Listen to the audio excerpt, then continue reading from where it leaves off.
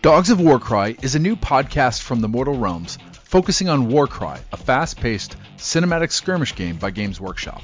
Join us for discussions on gameplay, rules, lore, painting, terrain building, campaigns, and events. In Episode 3, we explore all the wonders of embarking on a new quest or campaign.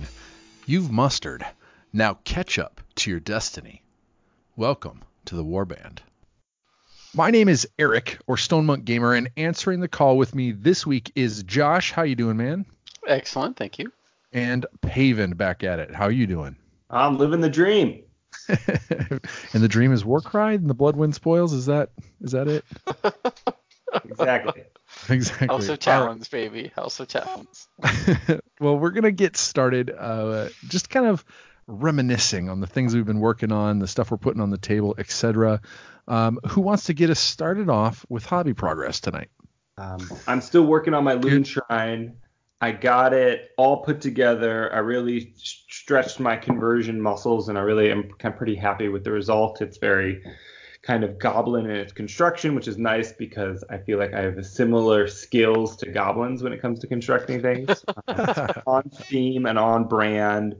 I got the first base coat and washes down. I'm hoping not to do too much like layering because it is terrain.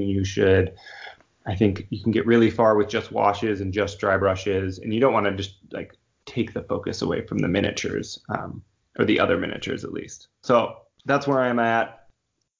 Heads down, staying strong. Maybe I'll buy something later. Nice. Awesome. How about you, Josh? Right now, I've mostly been focusing on brainstorming Cypher Lord color schemes since you pitched the painting competition. So I've got 3 to 4 weeks to get my models painted up, and so got some ideas together and excited about trying to get that done. But I do need to finish sculpting fox ears on the rest of the warband and then get working on that. So. Yeah, no, those fox ears are looking really cool. It was a really cool and unexpected kind of design inspiration, and I think you're pulling it off really well too. Can't wait to see them painted. Awesome. As for me, I've been working a little bit on the Untamed Beasts until, trying to get them painted, and for some reason, I think it's because I'm trying to take them to a higher level than I expected. I got my Cypher Lords painted up really fast, and these I'm taking a little bit more time, probably because I'm, having more fun with them and telling stories. Mm-hmm. Right. But with the kind of rumors or the confirmation that there will be a Maw Tribes Ogre book coming out for Age of Sigmar. Ogres are my first Age of Sigmar army, Warhammer army, from years and years ago getting started. And I had a conversion or a project that was midway that I've been working on mostly. So I've been working more on AOS. That said, I think, spent a lot of time this week, this past couple weeks or whatever, thinking more about the league, how many people are participating, how they're participating, etc. So that's been some of my hobby is just wrapping my head around organizing people to play this game. So, so yeah, it's been cool. And with that, we got a little bit of news this past week or a couple of weeks. Josh, what was up with that? Yeah, just not this past Friday, but the Friday before, just before Monsters and Mercenaries came out, GW did put out an errata and designer's commentary for Warcry, which has clarified a couple rules, and one particular thing is they encourage rounding up to the most the next inch for measurements and terrain height, and they changed the onslaught to anything within 3 inches or less only. So those are probably the two biggest things. Changed some scenarios, clarified some things, but overall a helpful document that people should definitely make sure they grab off the website. Yeah. I think the favorite is clarifying the cover rules, which I think is a bit more clear, or a lot more clear. But there's still people that are I've seen a few like questions of like, am I understanding this right? So I don't know. It may be one of those things that they're always going to be chasing our the dream on explaining that rule perfectly. But a lot of good things in there. It's a pretty small document, like a page and a half, so that's not so bad. All right. Next thing that we want to do, and hopefully this may become a staple of the show, but I may jinx it just by saying it, is to talk about the campaigns that we're involved in, and get a little bit of the flavor of kind of playing games, but without getting too tied up in the minutia or, blow by blow. Let's each take a minute and talk about kind of how we've finished up 4 weeks. We just started our 5th week of the campaign. Let's check in and see how it's going. Paven, how is the Squig Squad doing? The Squig Squad is doing great. I think I'm second in the campaign. Feeling good about that. I've had a bunch of really fun games, a bunch of really great guys in the league. I played against Vince's Ghost, Ben's Iron Jaws, and Chris's Deepkin recently, who are all like really great opponents. The game I wanted to highlight, though, is a game I played actually versus Eric, and I thought this was going to be one of those, easy win Eric games. But I was wrong. We were playing the Ritual, which is a really like thematic mission or victory condition where one warband is defending a point and trying to have a ritual go off that has kind of a random number of power accumulating in a spot. And if like the attacking warband interrupts it enough, they win. The ritual goes off. Then the defending warband was, and I was defending the ritual, and I was coming up to a hot start, feeling good. I was taking out your fighters left and right, and then it just came down to the last turn, and you just got all those guys on my ritual point. You killed my boss. Like I had like one squig left, and you came out with the W. But it was a super fun, high intensity game. And it was really it was all randomly generated, and it was a really cool map we played on. And I just, I thought that was like one of the best games I played. Nice. No, I appreciate that. I both outperformed your expectations and gave you a fun, challenging game at the same time. I would agree. It was a lot of fun, and I do enjoy that kind of chewing on those little tiny details is fun. And it felt like we had a lot of choices to make along the way. So those are cool. And any other highlights do you have any characters that are kind of that you're favoring or that are kind of making a name for themselves? Yes. Get Grit, my squig hopper, dies almost every game. But he never dies all the way. So he's doing good there. I actually think I'm going to upgrade him to a Boingrop Bounder since he's survived, although he's been taken out of action enough games that I think he's like a veteran now. He's a veteran squig hopper. So I'm going to upgrade him with the armor and stuff, which is awesome. Doesn't actually have a game rules. I'm just going to take him out of my roster and just replace him with a new Get Grit. Man of the match is definitely my squig Bottle Finder, who's taken out many leaders, has 2 destiny points, very, very good boy. He is a surprisingly effective little guy. And overall, the campaign's been fun. All the people that have been playing with and variety. Yeah, I think I've played a new warband every time. That's great. Josh, how's the campaign going for the Envoys of Madness?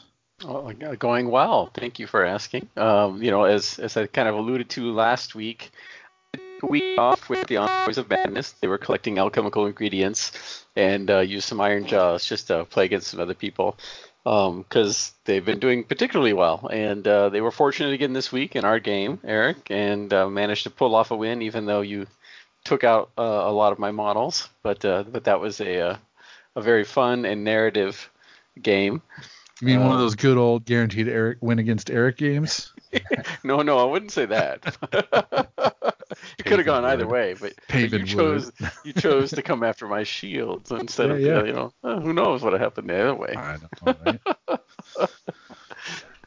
And how is it being on top? Does it feel like a lot of pressure going into the Varen Spire? Does it feel like Archaon's looking at you particularly strongly?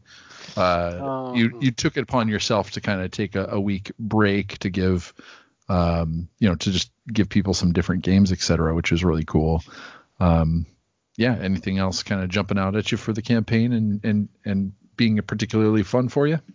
Yeah, no, it's been a lot of fun, and as Paven said, I've been trying to play against new players every time. I played against a few people a couple times just to get games in, but it's been fun seeing the variety of warbands and learning the tactics that each warband can do, and how I can navigate scenarios and situations as they pop up. So it's definitely been fun and challenging. So Very cool, very cool. The Dogs of Warcry have, I won't say turned a corner, because I think I've still got a higher loss than win ratio. And some of that is kind of trying to figure out how they play. Early on, you kind of, I've took the kind of role of kind of aggressive, pack of dogs kind of thing. But I feel like they're better suited at kind of stalking the board and trying to get a better position, and then kind of single out things and take them apart, etc. Mm-hmm. So I've been trying to be just a little bit more patient. Although one of the fun ones, and we've talked about this a little bit in the last episode, I have a plains runner that kind of aimed above their station, and in a game that Josh and I played against, Josh, myself, and Paul, where my plains runner killed his thrallmaster, and it was totally unexpected and it shouldn't have happened, but triple crits will do that. It was a fun kind of rivalry to start, and then playing Pavend was, so this plains runner got the name Smokeblood for killing the thrall, and then she went on and killed Pavend's Squig Rider, and it started a little bit of a trend, and she started getting a little bit of an ego. And so I played a game against Paul, and she and one of my Rocktusk Prowlers went off after his leader, and I was 3 points away from taking for Smokeblood taking her down. And so I kept adding names. So she was Smokeblood, and then she was Smokeblood Squig Skewer. And then if I'd taken down the other Paul's leader, it would have been Wing Clipper added on to that. And so it kind of played out for me that she got a little ahead of herself, a little too full of herself and expecting what she could do. And so in our game, she wanted another piece of your Thrall Master, Josh. And I know that, and he wanted to put her in her place for sure. And so she was pretty aggressive, getting out kind of fast and coming after your leader. And Josh, what happened? Well, it was delicious, I have to tell you. My leader wasn't the one to take her out of action, unfortunately, but she was taken out of action, and out of Eric's kindness, he rolled that she died. So she permanently died. And so, being the nice narrative gamer he is, I said, "Can I narratively have your poor plains runner?" And so he did. And so I wrote up a nice thematic story about what my Thrall Master did with his plains runner. Yeah, I can't read it. I mean, it's too hard for me. But no, it was fun having kind of one of my. So there was a story out of the anthology that was about a plains runner who kind of felt the call to be something greater, and so there was a little inspiration there, and it was fun getting some of those Hail Marys and seeing her accomplish some things that she shouldn't be able to, and kind of have those epic moments. And I think that's part of what this game is about. And so as part of the campaign, it's been really fun having a named plains runner that everyone's rooting for, because when she died, everybody, when she was slain, everybody was a mix of hooting and hollering and wondering what's happened to her, etc. And so it was cool to have a communal moment of, not silence, the opposite of grief for her. Yeah, the loss of blood. Yep. So she was hated by many. So anyway, but yeah, so the campaign's been good. I agree, being able to play a bunch of different players. We've come into our 5th week, and we still had 6 games played, I believe 5 games played, and people sticking around until late to kind of shooting the breeze and talking about things. And it's been fantastic kind of to have that in our community. So. Yep. And definitely getting together on other nights to play games and stuff too. It's been nice to be able to communicate with other players to arrange things. It does feel like there is more games happening outside of our Thursday night league night. You've gotten together with quite a few people, Josh, to play games and in multiple locations. So that's very cool. And thank you for kind of being available to make those things happen for people. All right, before we close out this campaign update, I'd love to hear any ideas or thoughts on kind of how the campaign's running, having new players coming in, introducing them to new games, playing games, or just anything about running the campaign that you guys are thinking, what's on your mind. Paven, is there anything that kind of is jumping to mind as we've been playing the games and kind of keeping an eye out for people's fun and engagement?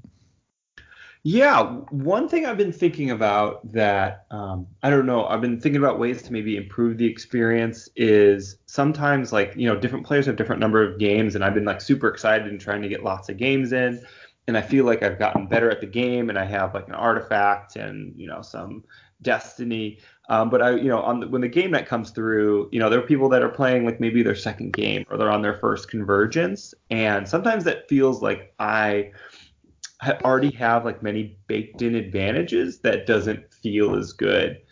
Specifically when I'm playing their convergence, which is what they need to advance in the game, I'm coming in with a few more points and an artifact, and just the knowledge of having more games under my belt as well feels like I have a few too many advantages, and I'm there is an element where it's sometimes fun to stop somebody from completing their convergence because you're playing a spoiler, but it's mostly you're the fun police for them, and you're no fun artifact for you because and so it's happened a couple times in this league, and I don't know, I've been thinking about ways that ways to mitigate that, because I feel like I have a strong warband and I don't want to I don't know. It feels a little bit over, not quite. I've just won too many advantages. If I have a good warband and I'm better at the game, or things have been going well for me, but I don't also want to bring more bodies to the game as well. So one thing I've been thinking about is just if the other person is on their first convergence, I won't bring my my tuned up squad.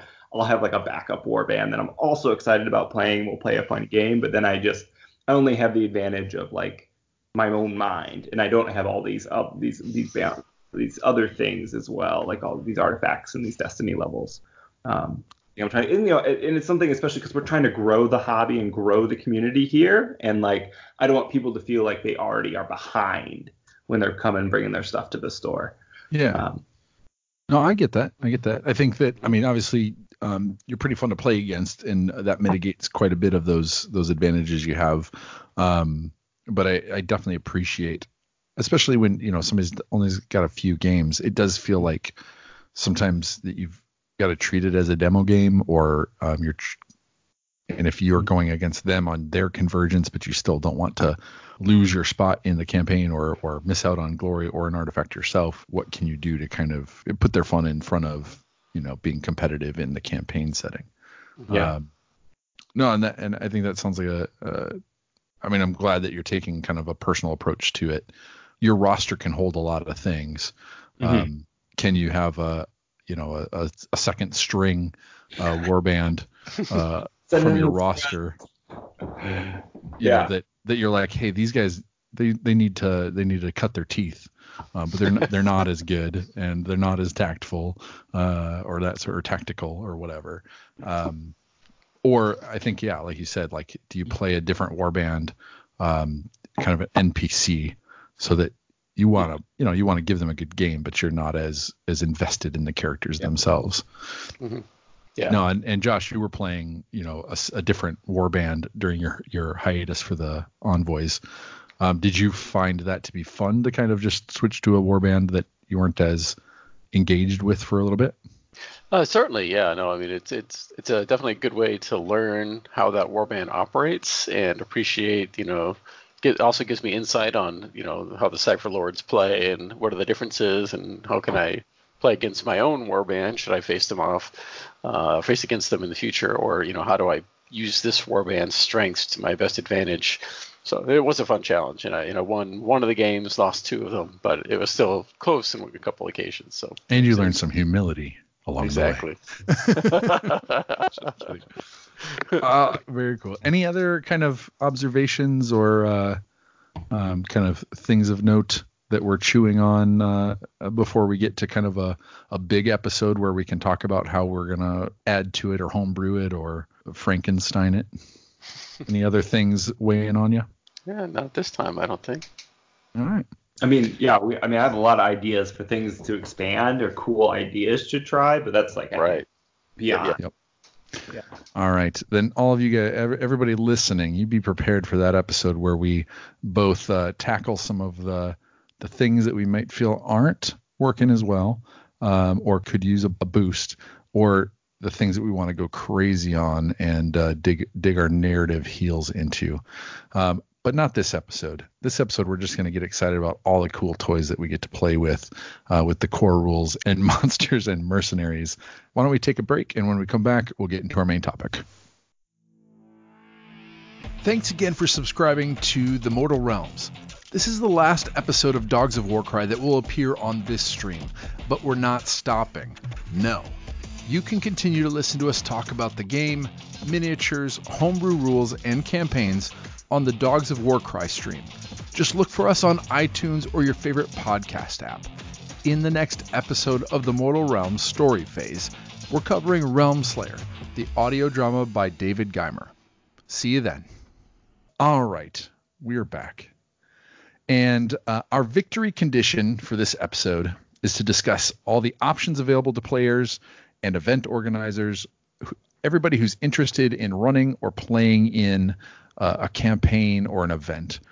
Now, we've got a lot of shiny, fun narrative things to do with our warbands. We just want to kind of revel a little bit in the richness of options that we have out of the gate.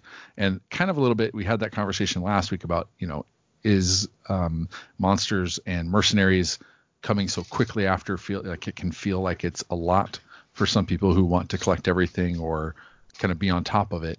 But let's take a minute, talk about all of the things that we get to play in, our warbands get to be challenged with. And let's start with campaigns and starting a campaign, specifically starting a roster. Josh, how do we get into the roster? How is that used? And how does that help us kind of move along into these next things? So the roster obviously is the best way to capture information for everybody who's on your warband and in the sheet, and whether they've got destiny levels or artifacts. And it also has what we call campaign path, where the number of battles you have to fight, where your convergences are, when you get your artifacts, and when you get your command traits. And so it's a guide, essentially, for your warband and its growth, and narratively for capturing the names and everything else that you might want to include. Additionally, in the new Monsters and Mercenaries expansion, they have expanded upon the roster. So now there's a second roster where they kind of merge two different formats, and now you can also have a place to add any ally that you have with you or monsters, as well as track any challenge battles that you've completed and then additional exalted command traits. So it's kind of nice. It's expanding, and both of those are found in the back of the books for the rule book and the Monsters and Mercenaries book. Absolutely. And then we've also got on the Warhammer community website in their facts and things, or what is it called? Useful things. Yep. There's the Varin Scribe app that lets you kind of do that digitally. And I found that my desktop browser, stores those cookies better than my mobile app, my mobile phone does. Nice. So that's helpful that I can kind of keep going back to it and updating, et cetera. Paven, what are some of when it comes to filling out a roster, when you initially filled out the roster or looked at the roster, was there anything that you felt like intimidated by or unsure about what it was for or whatever? And kind of what are some of the restrictions or guidelines for what you put into your roster to get started? Well, my first guideline is that everybody has to have a name. Because you really want Good to one. know who your warband is, why they're fighting, what their background is, who their parents were, dreams, their hopes. The goblins are fungus. Yeah, goblins, all cowards, and squigs, all great. We'll talk about that for a little bit, because right out of the gate in the core set, you have what you talked about, backgrounds and name generators and all of those kinds of things. Did you use those off the bat? I definitely use the name generators. I find those. Usually they come up with better names than I come up with for myself. Or sometimes I use the name generator and then tweak it a little bit, or I roll a couple times and see which one I really like. The name generators are all built into Veronscribe, the app we were talking about. So another shout out to that. That's cool. Yeah, you hit the refresh button on the right-hand side of the name, and it just pops one in there. And then you hit it again, and it'll pop something else until you get something you like. Yep. Nice. So I did that for all my fighters, although I kind of made up the names for all my squigs, because squigs, I feel like, should have different names than goblins. Like, they're not, they're, just, right, they're pets. I also, I really like name generators, because I think it, like, helps you, like, it gives more narrative to your games when you call somebody not, my third spear guy, but, Grick. Right. And then when he dies, you go, no, Grick, you're dead.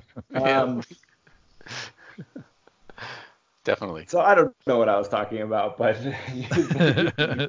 they're great. I fun from them. I tend to give, like, everybody a first name, and then they can work up to their last name. That's just for me. Mm-hmm.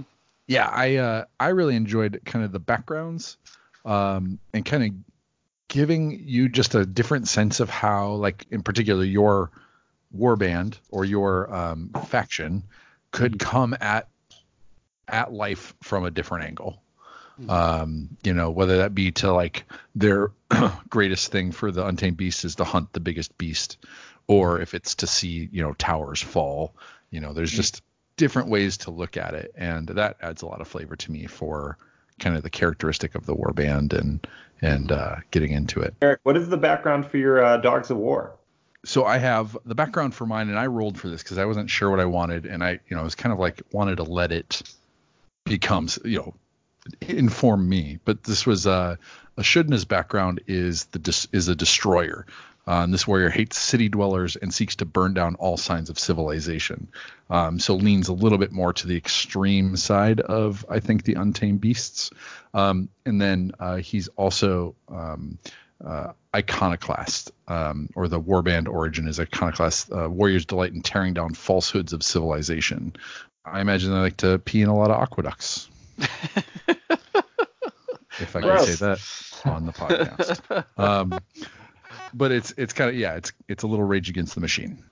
Josh, do your Cypher Lords have a background? Oh yeah, so I kind of came up with a background while they're wandering. Actually, their intent to infiltrate the Varen's Fire is their major goal, of course.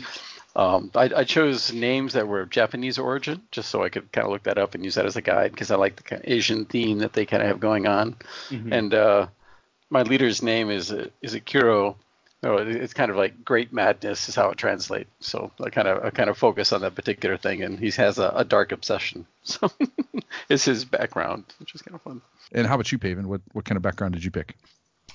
Okay, yeah. So my group, they're bottle finders. So they're specialists at finding good glassware, and that's the quest they're on. So I feel like it lines up really well. And my boss, Skitrag. He's a foul temper, and his last name is Sour Tongue. So he's a real bad boss. But he gets the job done. Nice. Yeah. Nice. Very cool. I've been in terms of the name generator, I haven't used it because I did named all of my planes runners like Runt. Like, they don't have names, they just get called names. Except for Shadowblood, who stood out from the pack. You mean Smokeblood? Smokeblood, sorry. Shadowblood was the first name I was going to call. 3 days. I know, whatever. She's part of the churn. She's food for the earth, for the great devourer. But a couple of names, like my My big rock tusk prowler is Sakubi Doo. Nice. And my other one is Maduk Mar. So a little play on the Sunday morning cartoons, I guess. Yep. And at my first fang got named Shatter Spear because he threw his spear into a skeleton to pull it off a ledge and pulled too hard and shattered it into a million pieces. So it was pretty cool. Very nice. Anyway, yeah. So, I mean, all of those things just off the bat, I think you're right, give you kind of a first step into getting into the narrative. What are some of the, mechanically, what are some of the restrictions if, as a player kind of getting into it? What do I get to have? What am I restricted on? Those sorts of things. Josh? Obviously, and they clarified this in the errata, that you have to have one leader in your warband, and only one leader can be in your warband and on the roster. You can have up to 20 fighters on the roster, but only 15 on the battlefield at one time. And with the Monsters and Mercenaries expansion, you can have one monster and up to one ally per dominated territory in a narrative campaign, but not in match play. You can just have one. Really, to start with, that's your only limitation, is just putting names on the board, your different fighter types, and you don't have to worry about adding and removing them. It's free to do throughout any kind of campaign. The cost is some of the choices, who you want to have on the list and who you want to take off the list at any given time. And I do think rosters will become more important during kind of events where maybe you have a limited number of things right on your roster for a given event, like you've planned it out. Then we get into our fighters. We've already talked about kind of any of the fighters can be on your list from your faction, including the monsters and up to 6 allies. We've talked about namings and backgrounds. Paven, what's the important part about adding someone to the roster? Like when you're making choices on who to add or what fighters to add, what are we looking at? I'm sorry, Eric. I'm not sure what you're getting at. I guess I'm trying to interpret variety and types. Yeah, I can jump in there then. So I think what Eric's kind of getting at is in terms of on your 20 list, 20 individuals on your roster, how do you decide which ones you might take into a particular game? And what I kind of look at is, okay, I want a certain number of weapons that have a 2-inch range, maybe 4 or 5. And I need a few minions that I can just throw out there and bait people. I usually take 1 Fury because I like that fast movement 8 in my dagger to maybe go grab a treasure or block somebody. And then I look at an assortment, okay, who has artifacts and who has destiny levels. And I try to take at least all of those with artifacts and destiny levels. Those are kind of the things that make up what I've got. And, of course, how many points can affect that quite a bit. I always take the same guys every single game. Yeah. Why is that? So that's why I didn't get it. That's totally fine. We can't be on the same wavelength constantly. We've got to jump around a little bit. It's true. We're our own people. Yeah. I loved kind of out of the gate starting with the box and getting everything on the table and seeing how it worked. And like I said, there's been a few games where like having the first Fang in there was clutch to having a bit more range, etc. But I've been playing with a couple more rock tusk prowlers, and I even played the game against you, Josh, with 2 beast callers or beast speakers, just because they are kind of a force multiplier.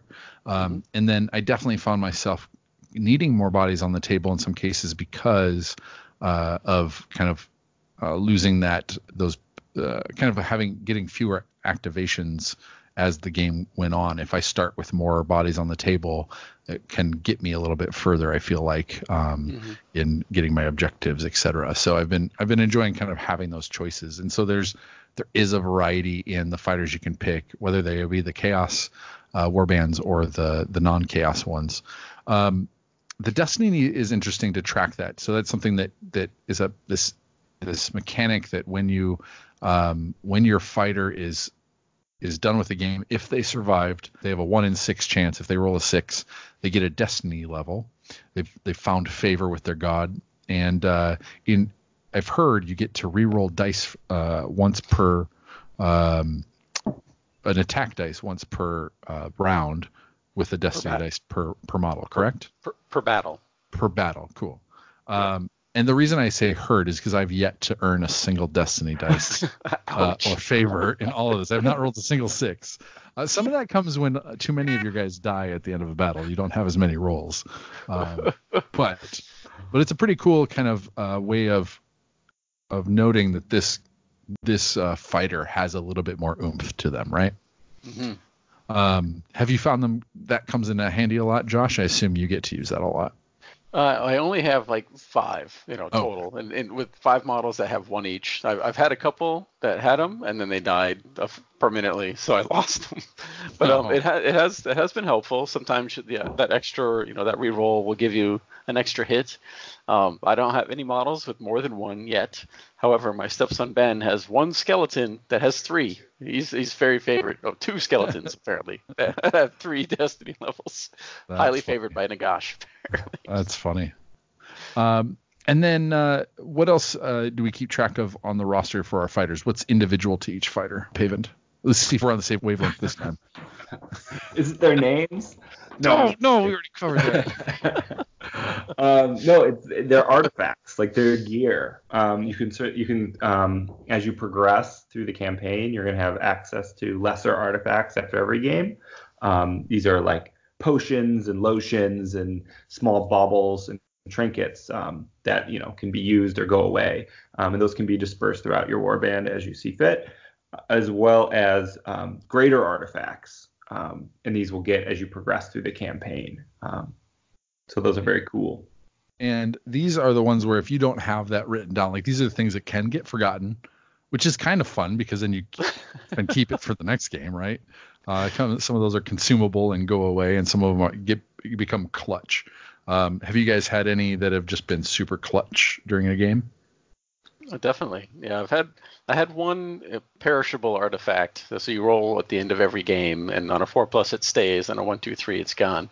But I had one that gave me +1 strength for a fighter that had strength 4. So he was running around with strength 5. It was awesome. It lasted for 3 battles before it disappeared. It was a great one. And there's 20 different lesser artifacts to choose from or to roll for, and quite a bit of variety in what they provide you. And kind of, I've got a dog that can turn into smoke and fly for 1 movement activation. And that's pretty cool to just cinematically kind of activate. Mm-hmm. All right. Now, once we have all of our fighters on our roster and we're ready to kind of keep track of that stuff, they've got a background, they've got kind of an origin, possibly a story hook about, why they're fighting. We get into playing campaign games. We know when you start your first game, you're going to start with 1,000 points in a campaign. And that's, last episode obviously went through kind of the fastest, easiest, cheapest way to get to your first 1,000 points, just so you could get to this first campaign game. And as we mentioned, when you can put 15 of those up to 15 on the battlefield, minimum of 3. And you don't have to put 1,000 points on the table, right? You can go up to, if you wanted to kind of risk less. I think if you wanted to, if there was you had somebody who was really good, there could be a question of whether you wanted them on the battlefield in case, to risk them, etc. But often they're your best stuff. When you're done playing a game, so obviously playing the game is also the really fun part of doing a campaign. But when you're in a campaign, you get to take advantage of the aftermath phase. So Paven, why don't you walk us through kind of the aftermath phase? What's important? Where do we start? We start with earning glory. So this is the main currency that you acquire during the course of the campaign and campaign games, and you get it everybody's going to get some glory, win or lose from a game. And so that's good. So everybody's always progressing. And then you use that glory to primarily, the first thing I think you should do is dominate territories, which is 10 glory. Depending on your warband, you dominate a territory in a different way, but usually it's erecting some sort of like grand artifice, being a totem or a loon shrine in the Gitz case. And This allows you to bring an additional 50 points to your games, and so as you progress in the campaign, your warband will expand and influence in size, and I think that's the primary way of kind of growing your warband. You can also use glory for a few other things. One is to make extra rolls on the lesser artifact table if you just want to get kind of more trinkets to play with. And you can also spend some glory if you are going into a game where you're behind some points. Like, somebody's further along, maybe you're going against Josh and you really want to catch up. You can spend some glory to buy yourself extra points. Yeah. And that one's a tempting one sometimes, and it only you can only do that if your opponent has more territory than you. Correct. Which is an interesting restriction and kind of unlocks it.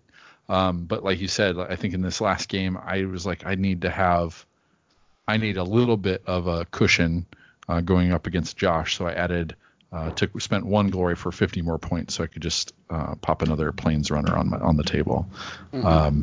Probably should have spent more. On a First Fang to get some range.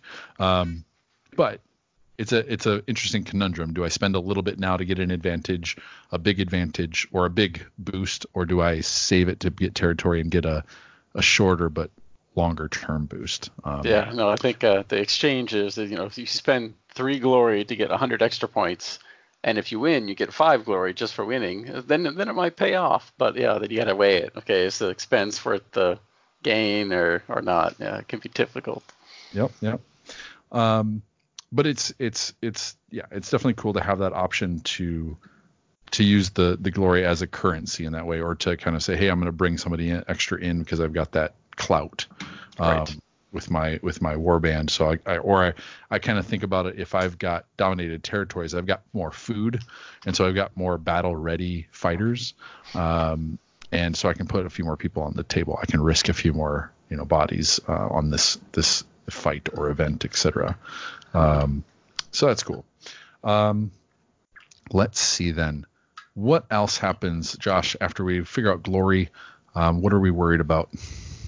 After that, then everybody who was taken out of action has to roll to see what kind of injury they sustained. And fortunately, in Warcry, most of the time, nothing happens. On a 1 or on a 2 or 3, they die permanently, like poor Smoke Blood. But on a 4 or 5, they lose favor. So if they have a destiny level, then they lose that because their god is frowned upon them. And then anything above 6 or above, they're perfectly fine. They recover and they're ready for the next battle. And then once that's done, then you roll for the destiny levels. Like you said, you roll a die, and on a 6, that warrior that was not taken out of action gains favor, and then you go for your lesser artifacts and see what kind of goodies you get. That was probably the part that confused me about the roster as well. I can just add and remove people as I want. I don't have to earn more people or a certain fighter type to come on my roster. It seemed too easy. What I have come to realize is that when you've got artifacts on a particular character or fighter, or if you have destiny on that fighter, then that's when losing them becomes important. Unfortunately, leaders cannot permanently die. They just lose favor instead, which is nice. Yeah. No, I definitely liked that. I'm getting attached to my leader, and I want him to stay. Smoke Blood, they can rise and fall, but it's a very light system in terms of an injury table. It's basically if you have somebody who has cool stuff, you could lose all that cool stuff. But you could bring a fighter type like that right back on. They just have less stuff. Mm-hmm. And so that's kind of the aftermath phase, being able to pick up some cool stuff, make some choices. It's a little bit light. And this is where I think there's definitely, if we're talking about that future episode of, ideas, I'm sure that this space has a lot of room to play with, especially if you played any Mordheim or Necromunda, and there's a lot of crunch that could be added here. But for getting started, and I wasn't sure how rewarding it was going to be, but each of those little things that you add, it's quick to add them or to kind of figure out what you got.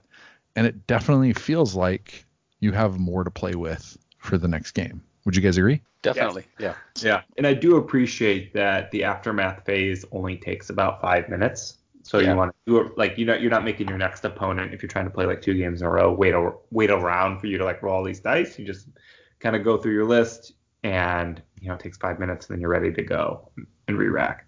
For sure. Mm-hmm. The roster is this thing that allows you to it's the tool that allows you to kind of get through and track and work with your warband and figure out who you have, what benefits you have with each of them, who's doing well, who deserves a name and a paint job and who doesn't, and kind of how I kind of like think of the roster as my camp, right? Again, like I've got a camp of fighters and I'm bringing some of them to the table. So it kind of becomes a little bit of a physical space in my head.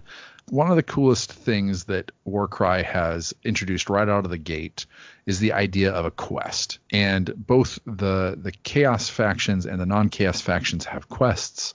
With the introduction of Monsters and Mercenaries, we've got new kinds of quests. And again, gets our wheels spinning on the different kinds of things that could be coming in the future. But why don't we talk and break down these different quests, how they work, and what's different about the different types of quests. Starting with the concept of a quest in Warcry, so abstracted a little bit. Paven, tell me a little bit about the quest and what a quest in Warcry looks and feels like. Sure. So quests are the central narrative hook for your warband competing or progressing through the campaign. And they're very individual to your own warband. So it doesn't really matter what your opponents are doing necessarily. It's kind of like what you're doing over the course as you play the games, and you progress on your quest for the most part just by playing games, win or lose. And they have their own narrative behind them. Every warband has, or every quest has its own kind of flavor text around it and rewards and good why your warband is engaging on this quest and why it's important. In addition to these quests, they also have what dominating territory means for you while you're on this quest. So is it erecting, if you're the Ideneth Deacon, is it erecting soul catchers that that pull in soul energy? Is it pulling up your loon shrines like I talked about? And as well as allowing you to, as you dominate this territory, if you're part of Chaos, dominating Chaos beasts as well and bringing them into your warband. Yeah, thralls. They are these beasts that show up around in certain battle plans where you have other monsters, or in twists where you have other monsters.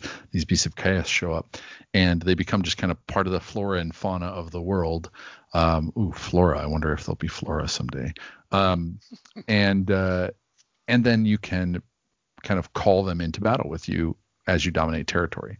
Real quick, then, if we go back to our roster, Josh, how do these Chaos Beasts work with my roster or my warband, or when I'm starting a battle? How does that work? You can't really have any Chaos Beasts or Thralls unless you're Chaos Force.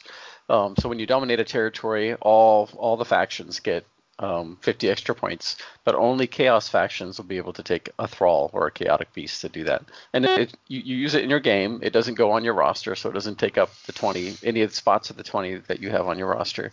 And it doesn't gain destiny levels or artifacts or anything like that. So it's essentially a disposable creature that you get to use for whatever you want. And it's pretty cool. And you said you pull a Fury into yours for a little extra movement.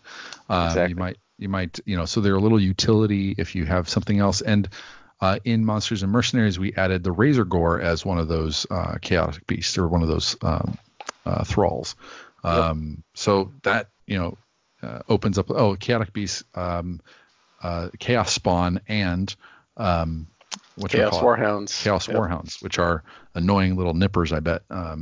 But just a lot of more variety in kind of what's available. So if you want to lean even more chaos with some chaos spawns popping out, I remember that, stuff like that from Mordheim was just nasty sometimes. Mm-hmm. Anyway, so that's just a really cool addition and something new and interesting. What did you guys think about? I mean, quests are this kind of real central thing. Had you seen them in any other kinds of game systems before? Anything like this? I haven't really seen anything like this. I mean, you would have, like in all the other skirmish games that I've played, there's been, you gain skills, you gain certain weapons, artifacts, things to use in your games, but there wasn't really this overlying story kind of the driving the narrative in any way, shape, or form. You had to kind of do it yourself. So I've really enjoyed that aspect, and they have a nice mechanic where it says start here, and then as you go on, it's like your first convergence, which is your important storytelling point in your narrative, and then you move along, and it's like, oh, I found an artifact of power, and you keep going, and like your second point in your story, and then eventually your leaders, progress far enough, he gains a command trait. Then you do your final convergence, complete hopefully your quest and gain your quest reward. So it's kind of nice, and it's very the descriptions for the particular convergences and the stories themselves are really well thought out and written, and it certainly grips the imagination for me. Yeah, I think the piece of it that stood out to me as well, they have these things called convergences, and it's shorthand for basically a pre-generated battle plan and terrain setup for your warband to kind of take on.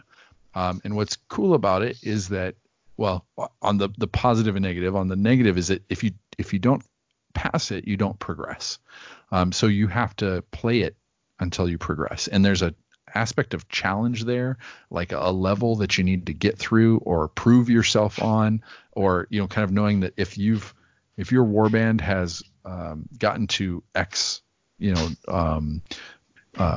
track place on the tracking bar, that you've accomplished these kind of convergences that everyone might become aware of, right? And so there's an interesting idea of being able to have these common things that everybody experiences. But then if you don't pass it the first time, you get to plan for it. You get to see it coming, and you get to kind of take another stab at it and kind of choose how you want to try and tackle that problem the second time or the third time. I think that's just an interesting approach that I've not seen in these games before. The artifact of power. Now, we've talked about the lesser artifacts. The artifacts of power are something a little bit bigger, and they stick with you. Kind of becomes this thing that you can count on now for every battle, and you get one artifact of power, correct? And it always goes on your leader. Is that accurate? No, so you can have an artifact of power and a lesser artifact on the same model, and it doesn't have to be your leader. Okay. But each quest is only going to give you one artifact of power. Correct. So you're kind of gain that on your basic quest. Well, you'll get two. You get one after your first convergence, and then you get one often at the end of your quest reward. Right. Yeah. Okay. Yep. So you could have another fighter with that piece, but they have a risk of dying where your hero or your leader does not have that same risk. Correct. Mm-hmm. Correct. Yeah. So you're risking that a little bit to put that on somebody else, which, go for it. I mean, risk can be rewarding. So, and then command traits. This is kind of an interesting thing. Josh, what do we do with command traits? Well, the command trait is, they encourage you to either roll a d3 or pick one. But after a certain point in the campaign, you get to pick a command trait. And there are a wide range of different things. For example, one of the command traits for the Cypher Lords is strange physiology. And so I get to reduce 1 damage from every hit or critical hit that comes into the leader, which is kind of cool. But there are some other ones that grant different boons. And but it's definitely a neat mechanic that kind of shows your evolution as a leader. And he's like, oh, okay, he's become wiser, stranger, gained something along this path on the campaign, and it's a little different now for it, which is kind of cool. Yeah, that is cool. Now, if you do go through and like you said, Josh, you get your first command trait going through, but you go through another quest and you get another command trait, or you have another opportunity. What Paven, what happens to that? What can we do with that second command trait? Can we just keep adding those on to our leader, or can we put them on somebody else? Yeah. So with your second command trait, allows you to elevate one of your warriors kind of up a level and make them a favored warrior. And this, they get that command trait, they get that favored warrior status, and they also recommend you like roll in a background for this warrior who is now like kind of your second in command. And this is a good way of like advancing the narrative on a character that isn't just your leader. Can you swap that command trait out for the one that you had before? So could your leader just take a new one? I think your leader can just take a new command trait, but you can't like pass around a command trait like you can an artifact. Okay. Yeah, I'm not sure because I think in the rule book you can take a command trait and it doesn't say that you can replace it. The only occasion I've seen where you can replace it is when you get an exalted command trait. It automatically replaces the one on your leader, as far as I can tell. I feel like it's this little incremental thing because usually, your other warriors don't get as much of this stuff, or it doesn't seem as beneficial to put some of this stuff on your other warriors, like the leader.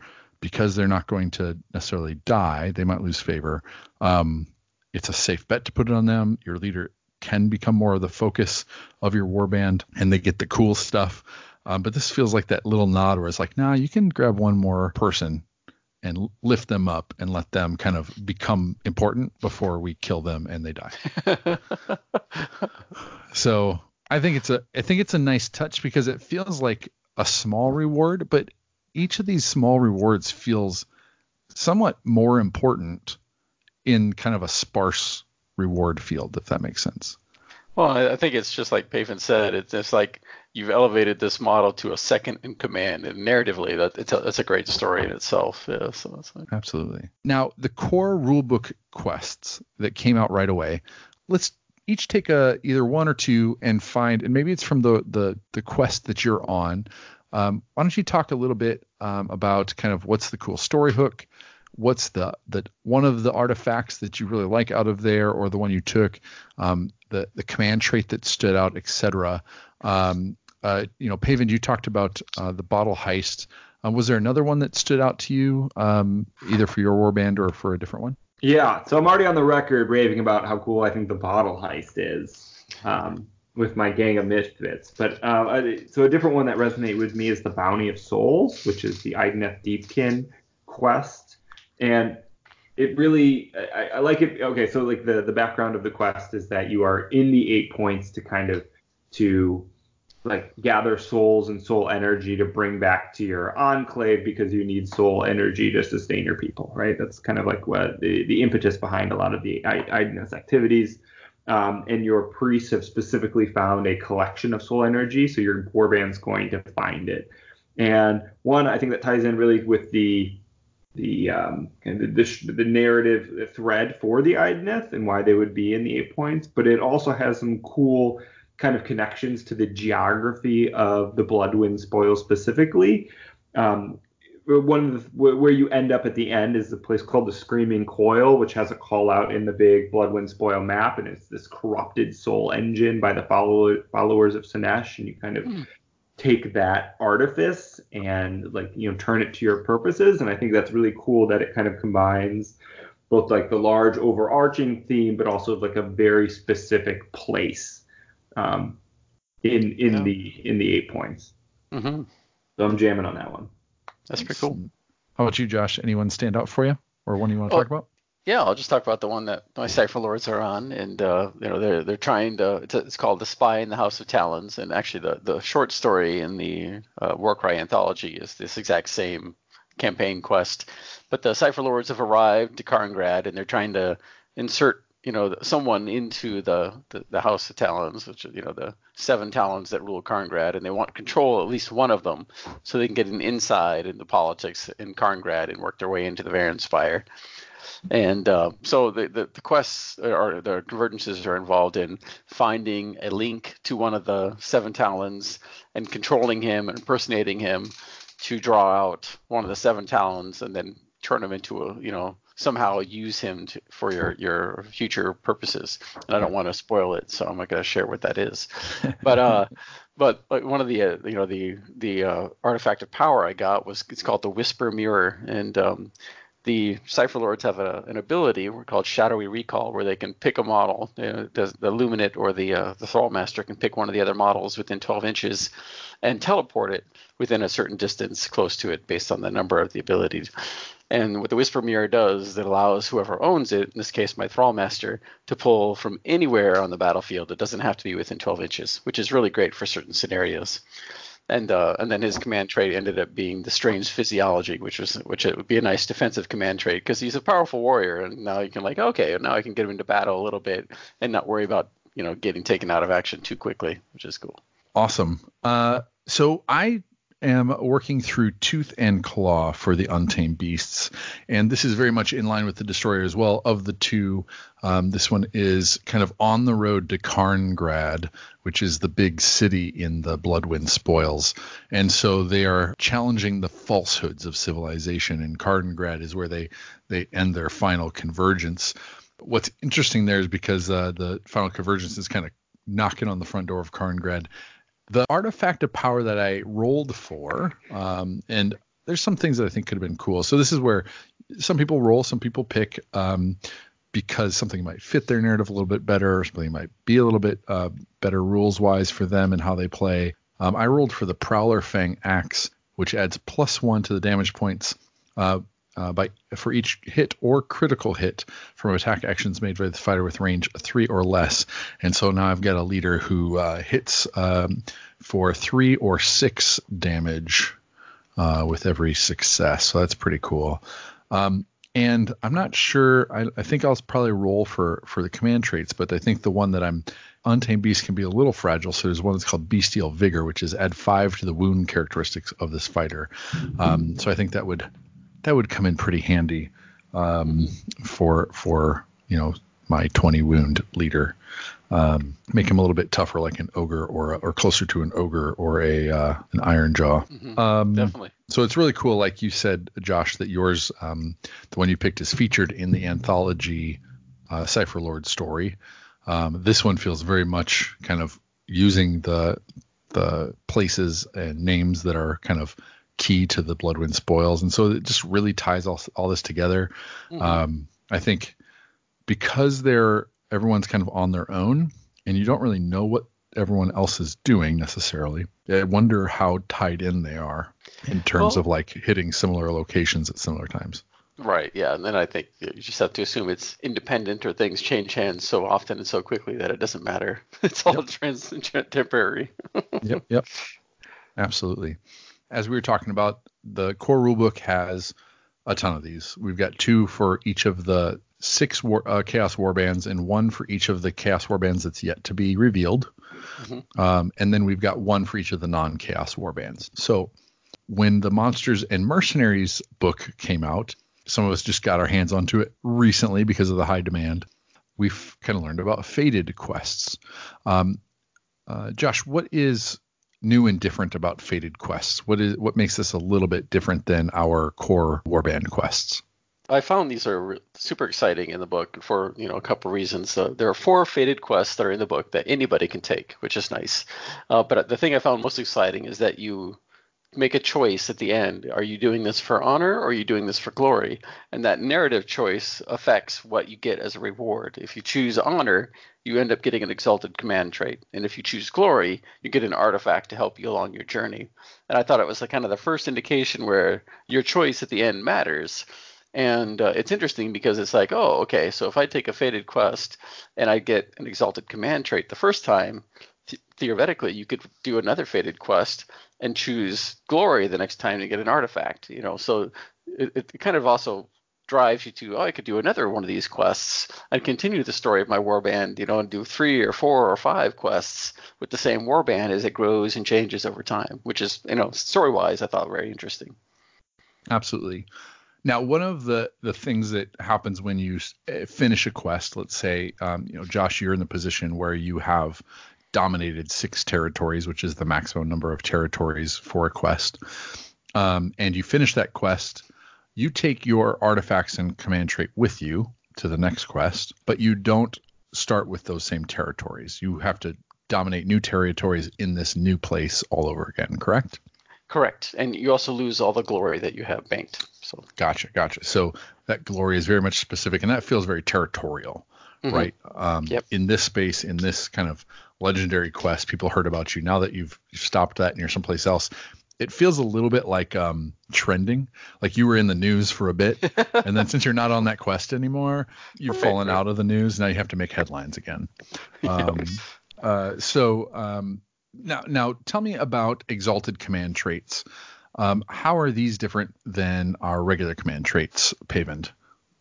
So exalted command traits are command traits that are so like they are aspects of your leader that your leader gains that are so like central to their character and so central to their reputation in the 8 points that they kind of stay for forever. So you get an exalted command trait, you can only go on your leader, it can't be put on a favored warrior or anything.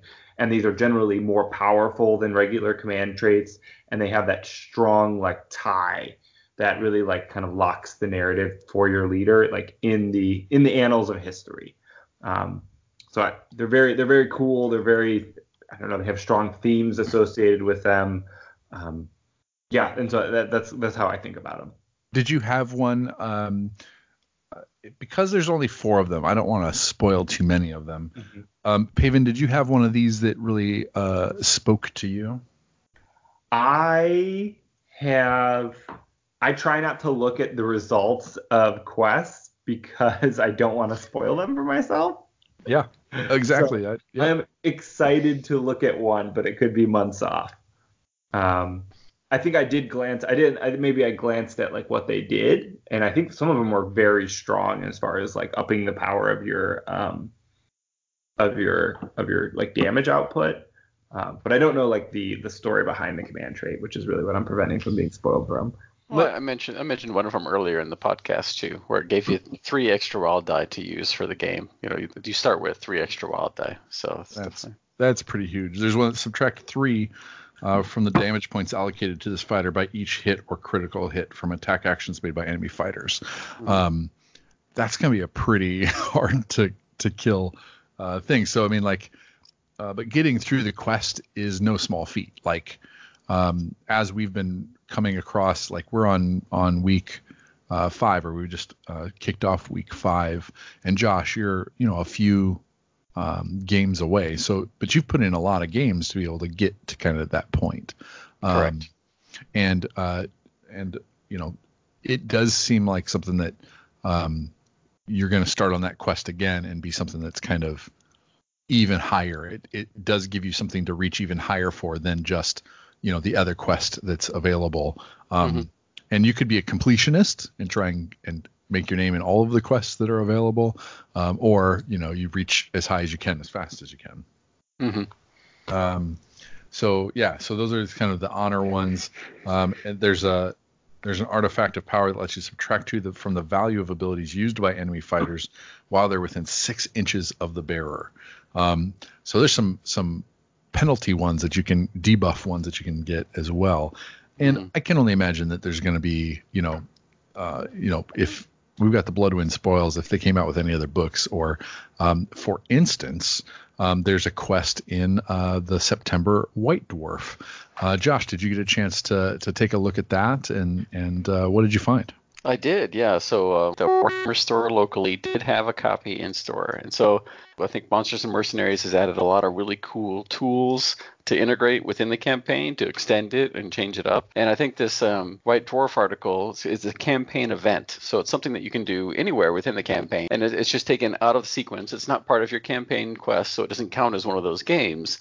And it's just a chance for everybody in the league or in the campaign to duke it out in the arena and find out what's going to, who's the best fighter, who is Karngrad rooting for. And it was cool because it's a series of 3 different games. And in 2 of the games, there are 2 warbands duking out for the champion. And in the 3rd game, there are 4 warbands. They've reduced the points to 600 points with a maximum of 5 models. And so you're taking your biggest, and your best into the arena and trying to get glory and fame points, which are converted into glory later based on activities like killing models or using your abilities and kind of garnering the audiences and the crowd's favor. But there are also this random event table that you roll for. Like the crowd may turn on you and start throwing vegetables and stuff, So there's some random events as well that affect how the games go. And then the warband with the most glory at the end of the arena bout wins, the event. But I thought it was really nice, and hopefully we'll see more of these kinds of things that you kind of slot in a campaign to change it up, spice it up, some extra, bragging points, and before you continue on your campaign quest. So. No, that sounds fantastic. Like even 5 weeks in, it's a brand new game, so I don't.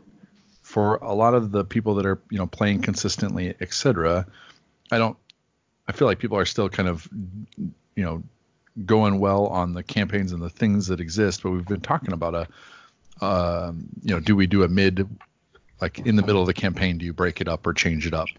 Between campaigns, definitely we're looking at changing it up and trying some different things just to kind of shake the cobwebs off and get ready for something else, et cetera. We'll talk more about that a little bit later, but it is cool to have something like this to just kind of pull out of the bag and kind of make part of the environment that we're playing in. Mm-hmm. Yeah.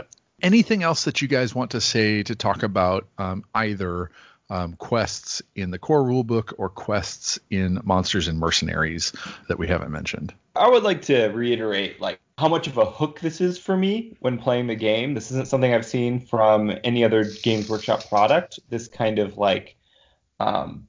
narrative catered experience that they obviously put a lot of effort into it, and I it really gets me excited and really lets my mind it really lets me connect kind of the narrative story I want to tell with my games with the rules. And so I think it's just something that I can get excited about week to week. It's I'm progressing on my campaign, my quest, and I'm getting cool item and good gear, and but also being able to tell a story along with it.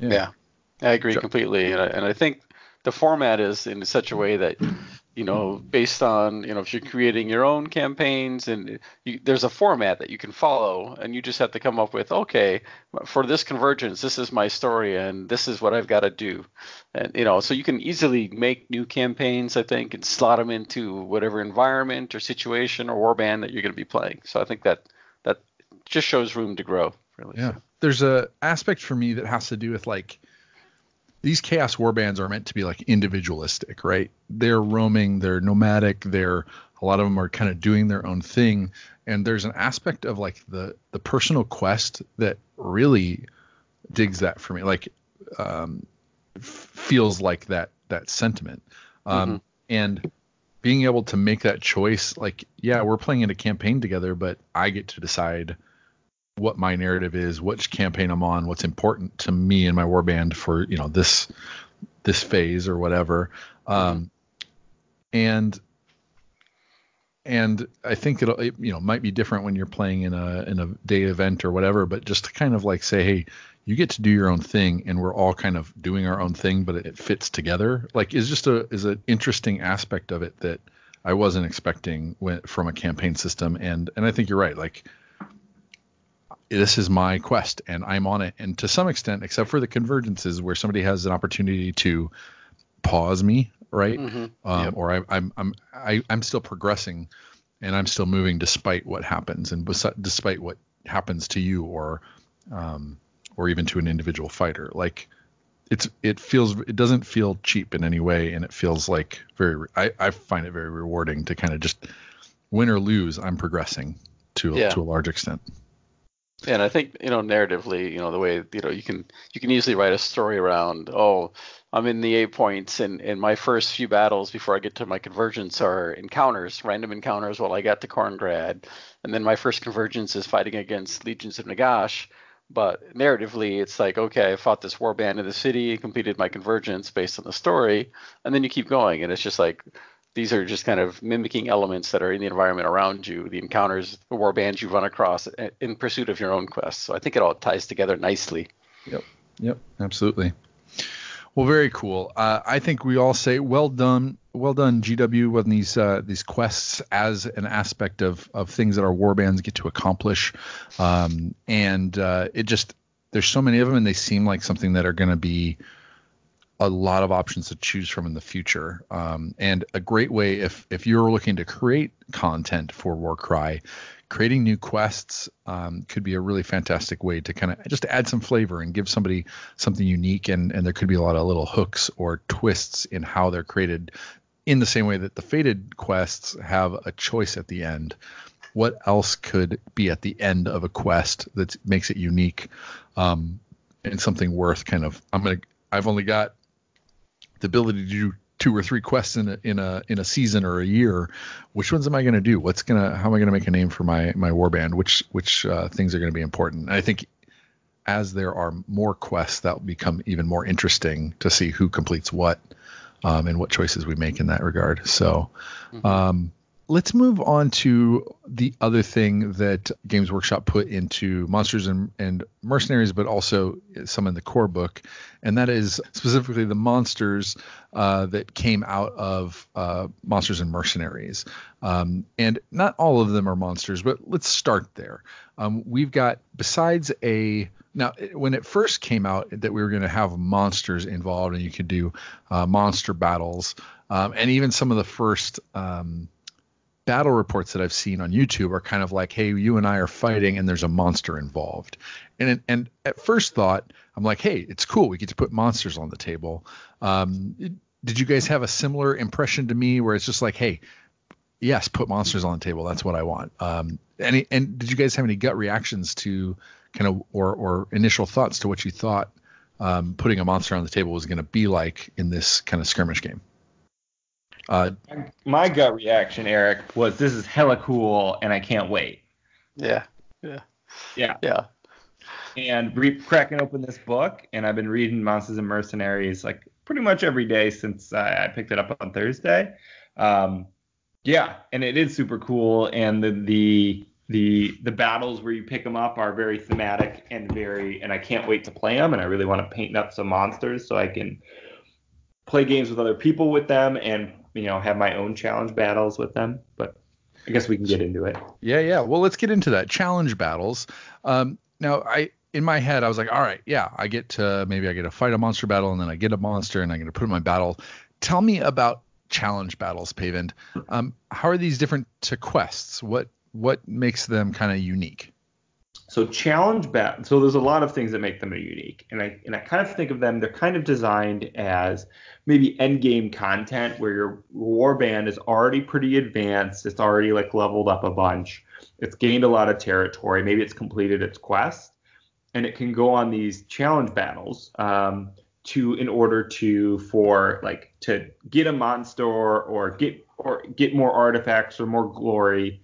Maybe not specifically glory in the game sense, but glory in the general sense. I think you're cool. Yeah. Finally be cool. And they have a very specific rules around them, and a lot of these challenge battles revolve around your whole warband versus one terrifying beast. And that's just like, that in of itself is very cool, but each of the beasts, or like sometimes groups of beasts, have their own specific scenario of like why you're fighting the beast, where are you in its lair, and then special rules around it. So I'll give you one example. For the Beast of Destruction, which is the Arachnarok spider. One of the things it does, one of the special rules it has just during that scenario is it disappears. And that special rule is like, where'd it go? And so like when you think about like movies where you're fighting a monster, sometimes the monster disappears at one point. And then you're like, there's a moment of high tension when you're waiting for where that monster is going to reappear and grab another member of the gang. Right. And all of those scenarios have those cool hooks and those cool rules. Yeah.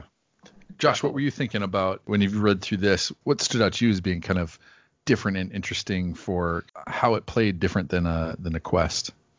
Yeah, so one of the things I thought was really cool about the challenge battles is, like the new roster indicates a checkoff box for each challenge battle, like you said, to encourage you to complete them all, and they all have some minimum requirement, like 2 territories or 6, depending on what it is. And you have to risk, in case of like one of them where you have to have at least 2 territories, and you risk losing one if you don't succeed. But what I thought was really cool is that it's kind of like this campaign event in the White Dwarf, is where it removes you from your story for a moment, and you don't progress on your campaign chart. You don't get any destiny point, or I think you can roll get death or destiny, but you don't get any glory or anything.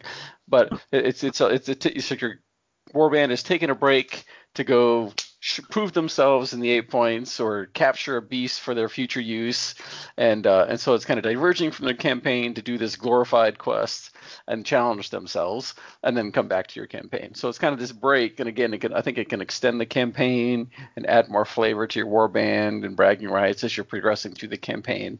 And again, it just kind of narratively elongates the campaign path and allows you to do more things within it. Yeah, I think that's kind of cool. One, you got to be in a campaign, right? You got to be kind of progressing through something, and you have to have already made it a certain amount of distance, to be able to wager something. And it kind of gives you a challenge rating in that regard. Like if you've done that, Right. You probably have XY number of artifacts. You probably have a few destiny points, and that will make this a little bit easier. If you've gone through a fated quest, you probably have a big bad artifact and command trait. It changes things up a little bit. You're progressing in your quest. You've done it a few weeks in a row, or 6 games in a row, and you're computing, and you're like, hey, you know what? I don't need to rush through this quest. I'm gonna go ahead and do this battle over here. And what's cool about, similar to the convergences or any other battle where you have, similar to the convergences, I guess, in that your opponent is kind of, they might progress in their game, but they can't do their convergence at the same time. In this, your opponent or one of the other players in the campaign takes on the role of the monster. So rather than there being an AI, your opponent is, could be Josh or it could be Pavend. Well, not you, the listener. Unlikely that Josh or Pavend is your opponent, but they're likely to be mine. And that's, I have to watch out for that. But so you get to play around with monsters versus somebody else. Before you might have, gotten your own monster as part of your roster, right? You get to jump in, and I think there's something to be said about being able to, even though I haven't achieved it yet, I get to play with monsters, right? They give us a way to get started playing monsters as an opponent for somebody else. So that's cool. And some restrictions there. Let's see. They dictate points per side in a lot of these. You can't use your dominated territory points as bonuses above that. And so it really narrows in what the challenge is, and to see if you can come up against it. And you had said something interesting that, one of the things is that not all of these monsters, or not all these challenges have the same outcomes for everybody. So, for instance, Pavend, you mentioned the Ragnarok spider. If you are a destruction warband and you fight that beast, you have the option to break its spirit, which is the ability to gain it as part of your roster, correct? But if you are not don't have that same faction keyword, then it gives you an alternate, which is usually roll 3 times on the lesser artifact table. So you defeat it and you find its loot, right? You loot the layer that the beast was in. Well, you sell its body parts. Oh, there you go. You chop it up and you sell it off at the market. Yeah. But there's actually, I think when it dies, it just throws treasure up into the air. bling bling bling bling bling bling, and then All you the collect above. it. So pick your favorite video game RPG trope for beating a monster and collecting artifacts, or D&D, and so it kind of emulates that, but there's still value in maybe fighting that. If not for, maybe 3 lesser artifacts doesn't feel awesome to you if you've already got a bunch. But, to be able to say that your warband defeated it, or that, you defeated that, that monster with this warband A or warband, B, or, this time around or that time around. So, Eric, can I add one thing too? Yes, please. So one of the things, in addition to all of these great rewards, is that in the expanded Warcry Warband roster in the back of the Monsters and Mercenaries book, they've added a checklist of things to do and complete that your warband can do. And so all of the challenge battles are on that checklist. Mm-hmm. And so if you complete a battle, and outside of all those things, you get to check a box on your list. Bragging rights, baby. Because all these battles are cool, and there's like 7 of these, and it'd be really fun to just go through and see if you can complete them all with your warband. Are we learning anything new about Paven, about your relationship with checkboxes? Oh no, I love the idea there too. Check them. I mean, the other aspect of that I think is really cool is that these challenge battles, they break a lot of the rules that are in the core rule book. In some cases, like the challenge battles, and some of them you can go up to 1,500 points, which you can't get to in a normal game. And in case of the largest challenge where you have to have 6 territories, that warband has 2,000 points you have to fight against with 1,500. So it's really, really hard. And in that battle, you can use up to 20 models, which you can only have 15 on the table. So they're really interestingly designed, and I think designed to really be a challenge for bragging rights. Yeah, and Josh, to go over the top of that, not only do you have to complete these battles, but before you do that, you have to get these miniatures and collect and paint them. Yes, so that's a challenge in of itself, and the one that gets me really excited. Like, I have to collect and paint all these monsters so I can play against them. Yeah. It even says in the book, you have to collect and paint the monster so your opponent can use it against you. I love it. and before, there's going to be some people who kind of feel like, they're just making bigger point games and bigger things to sell more models. First, yes. And second, because we want them to. Having this opportunity, like you said, it gives you an opportunity to play a different size game. To what is it when you empty the bench is the phrase, right? Where you're like everybody on the field, and you bring out 20 of your fighters, or like you need everybody, or you have to risk everybody, right?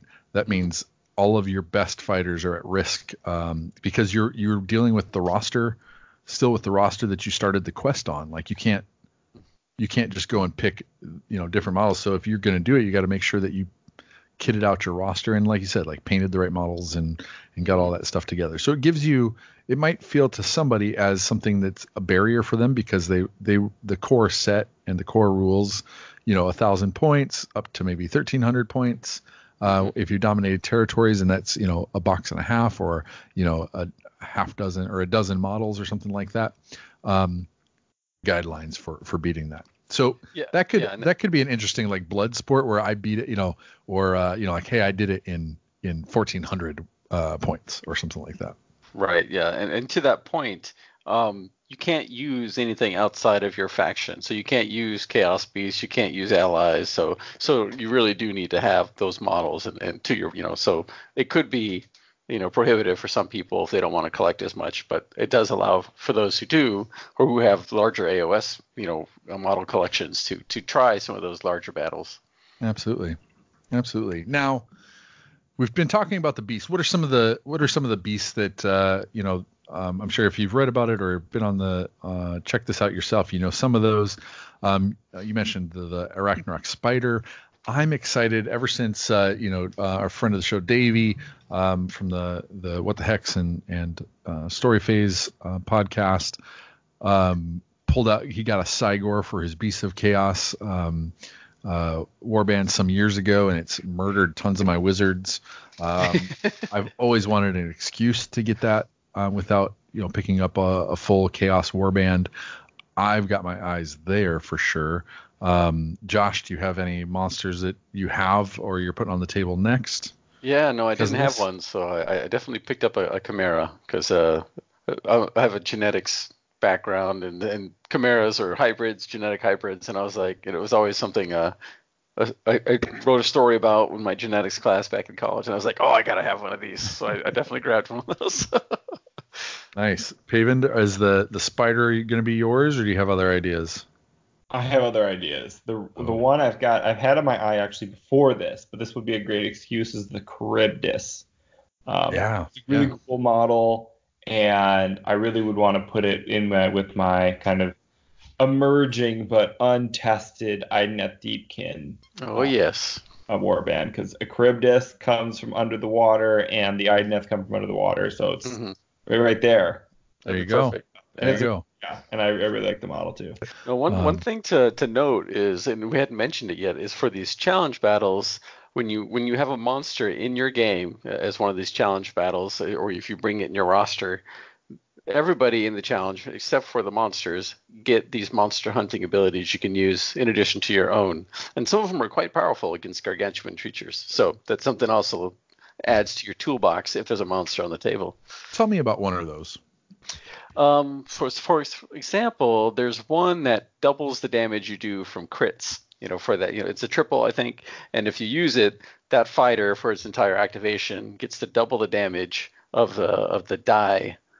So if it's the ability is you have 3 3s, you get to double that to 6, and you add that to your crit damage against that creature for that activation period. So yeah, there's one about throwing ropes and tying it down and limiting movement, etc. And there's just really cool thematic abilities, and I think that's a great touch for sure. And I think it definitely helps. If people are worried about, oh, this guy's bringing a monster, how am I going to handle it? I think that's a nice way to say, hey, we got these monster hunting abilities you can use to fight that monster. Don't worry. So you're saying not just during the challenge, the challenges, but anytime a monster's on the table, you add those abilities to your warband to combat it?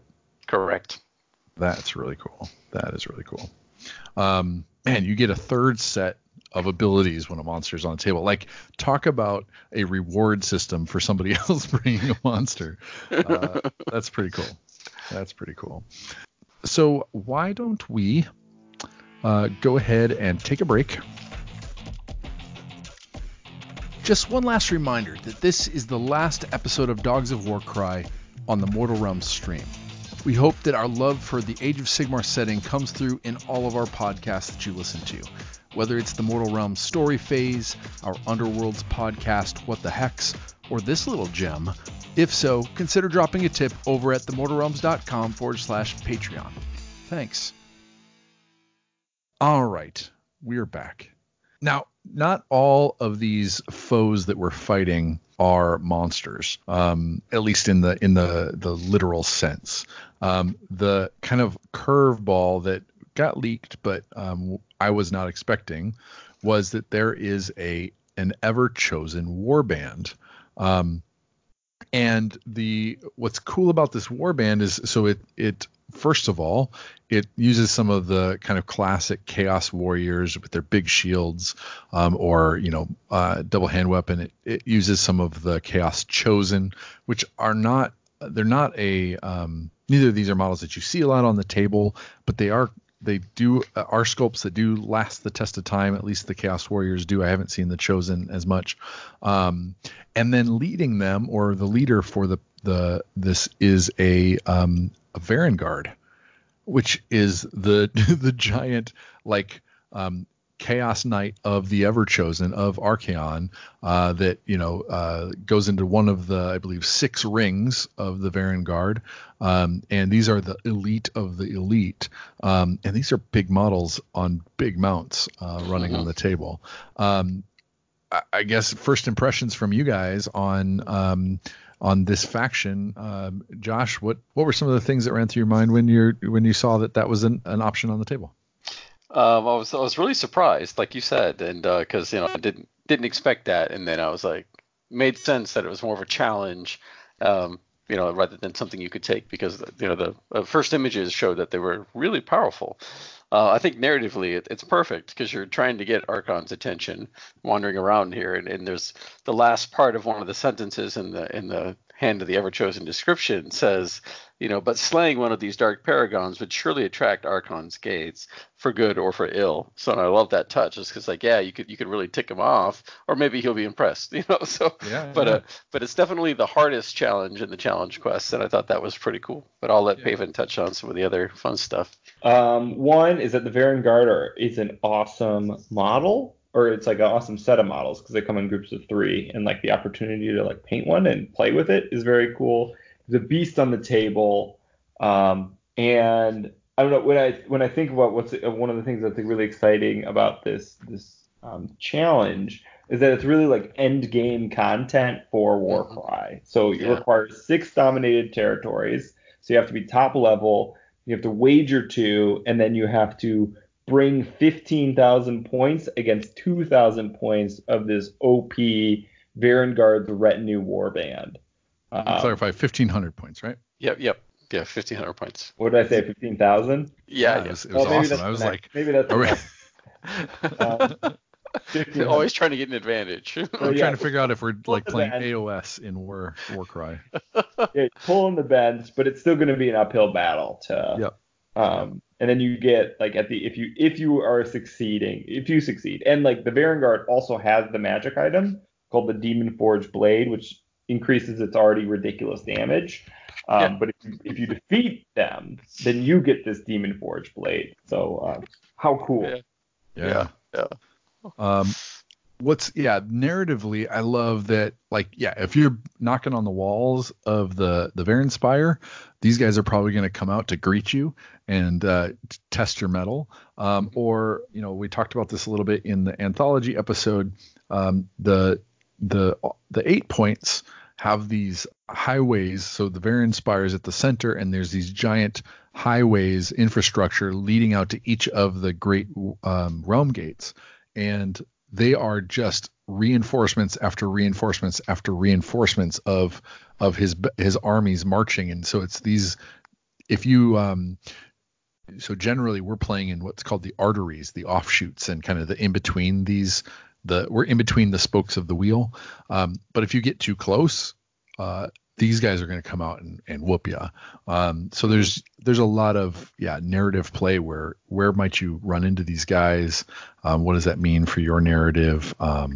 What's the end result? And to have that kind of cool weapon as a possibility there. And I hope, obviously we haven't played these yet. I hope they're really hard. Yeah, I think this will be.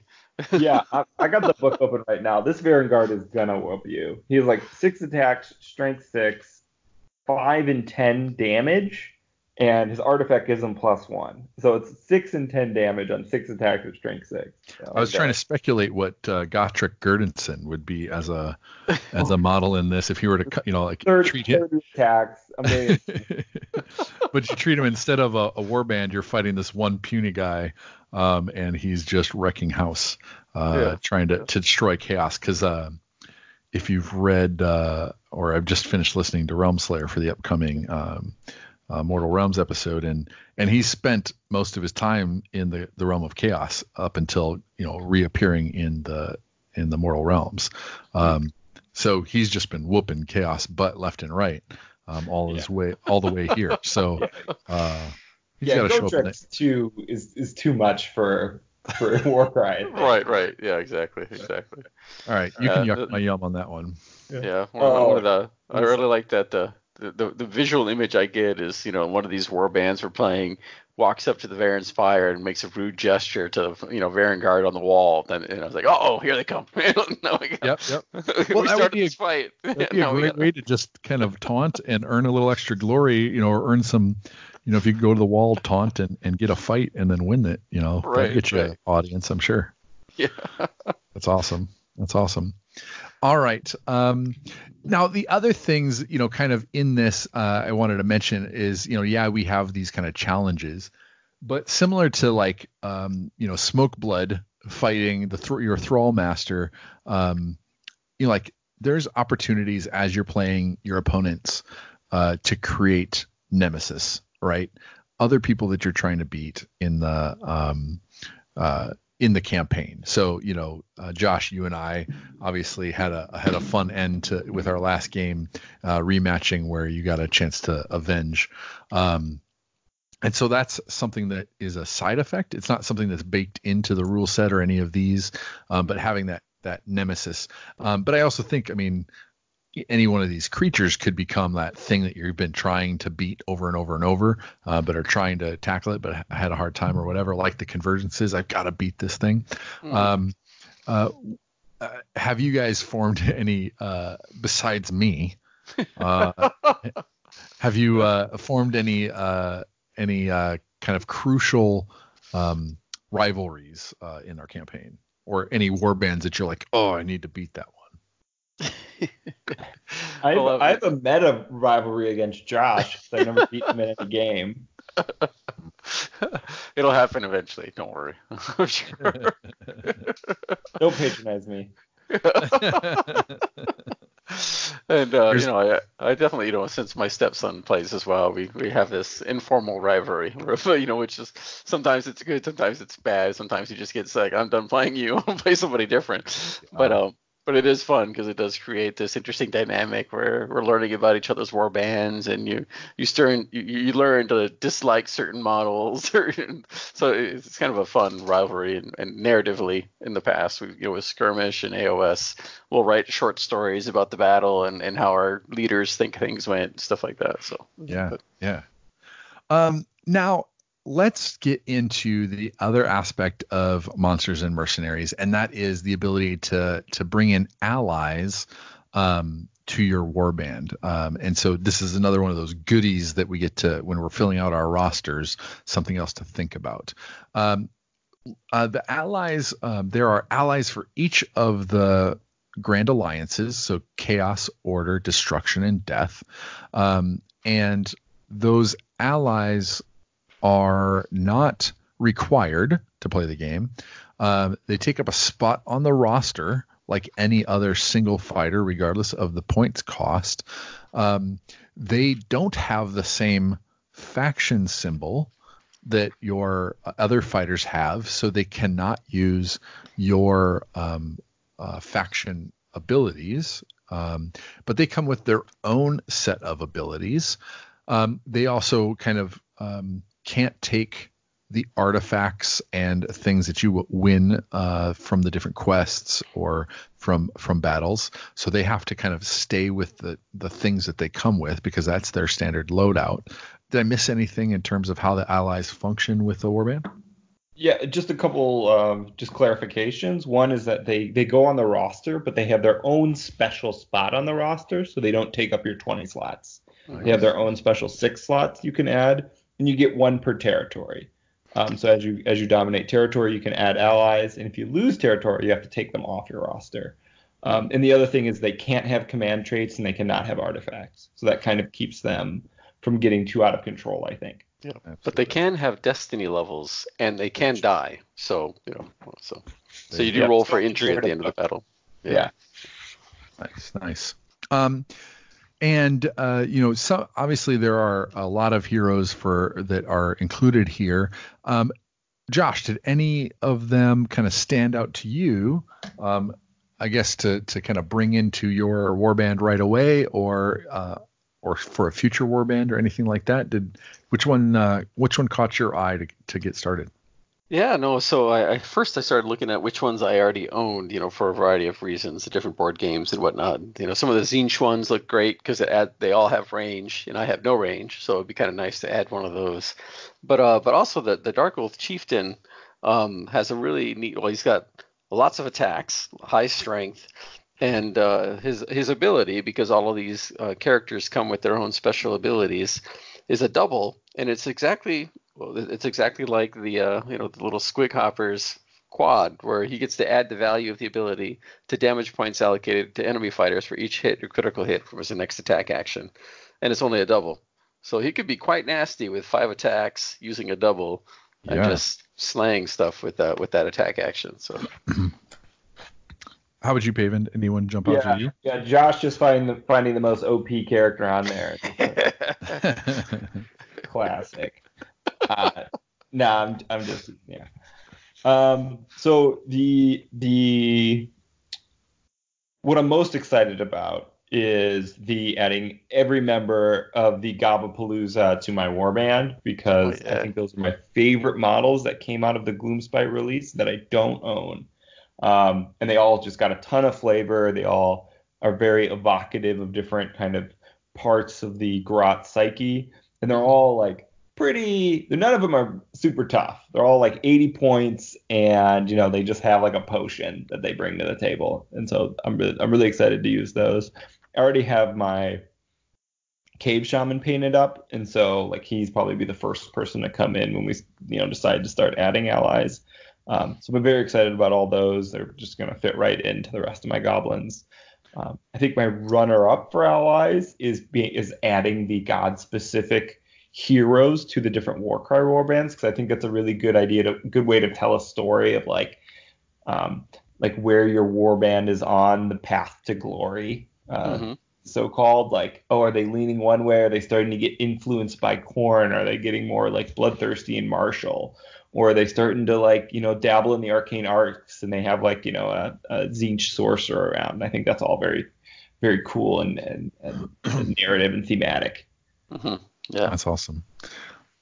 Because the Untamed Beasts are very furs and skulls. There's definitely some appeal from the Dark Oath stuff, and they, like you said, they do have some really cool abilities. But I find myself leading a little bit towards the Slaughter Priests.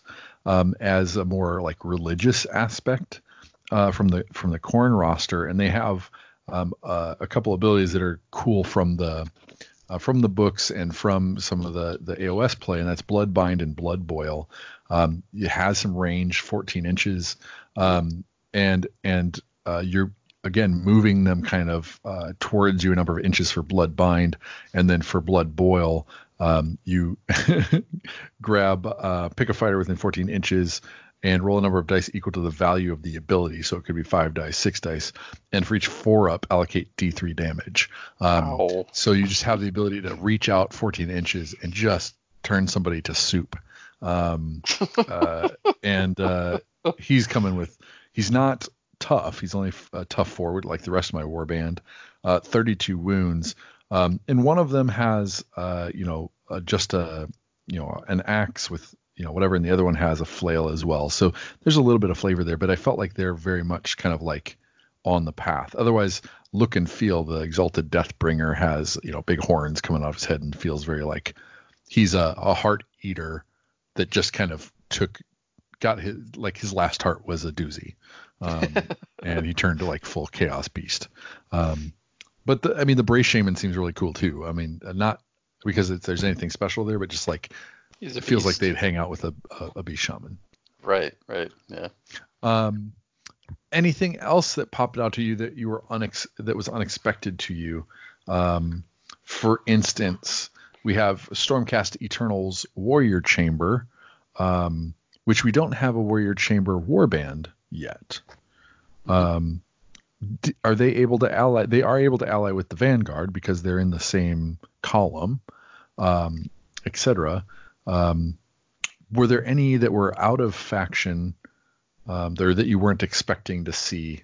Like, yeah, I'll just leave it there because I could go on with another one. But were there any that you weren't expecting to see in here? I don't think so. I mean, I thought they came up with a wide variety of choices, which I thought was really nice. For each, they didn't limit it, like Stormcast only, which I thought would have been a mistake.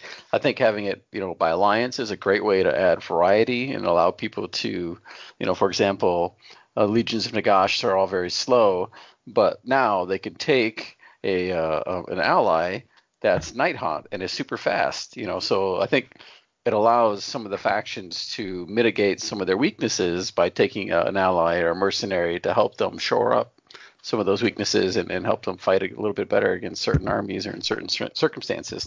So I think that's really nice that they have a wide variety of models to allow a lot of flexibility and flavor, like Paven was saying, to tell a story for each of these warbands now. And I wanted to add, and I haven't used any allies yet, so this may be a little bit talking out of my butt, but it feels like it fits in really well with kind of your warband. I guess I was a little nervous that these were just going to be like really powerful fighters that just kind of replaced your leader and just like up the power level of the game, but just adding them kind of as mercenaries that just come in and they're really not core pieces of your warband. They are like external actors that happen to like join up with you like a mercenary, and they add like their own kind of their thing on the side. Maybe they cast a spell or two, but they are like outside of the core thrust of your warband, and they kind of just add that extra flavor.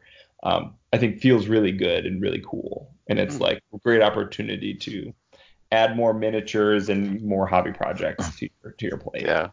And I think they balance it nicely because the abilities you can say, I can use either my abilities or their abilities, but you don't get both. So you still have to make some really strategic decisions on, okay, which one is more important? Do I want to teleport my guy, or do I want to use his special ability to get over there? So I think they balanced it well in that aspect. And I think there's a real trade-off for these cool abilities where they're gonna take up quite a bit of your space if you field them on the battlefield. Whereas, I'm leaning towards adding more bodies, having that hero that ally comes in better do some work, to justify it. We've talked through the quests. We've talked through a lot of these artifacts, either the lesser artifacts, greater artifacts, the legendary stuff from the fated quests.